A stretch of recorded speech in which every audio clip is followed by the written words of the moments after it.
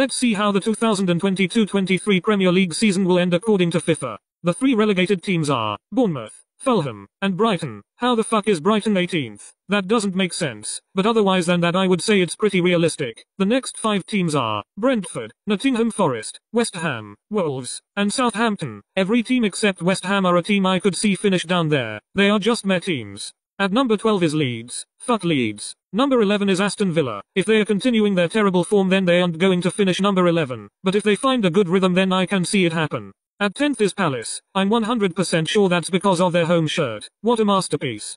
Oil money. Number 9 and 8 are super unrealistic. Leicester are the definition of trash. And Everton are just dry as fuck. Yes! Yes! Yes! Yes! Yes! Yes! Yes! How the fuck did Spurs finish higher than City? Did City not offer you enough money, EA? I'm gay! I'm gay! I'm down! One kiss is all it takes. Falling in love with me.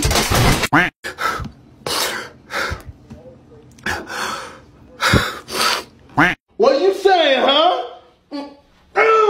Yeah! That's what I'm talking about.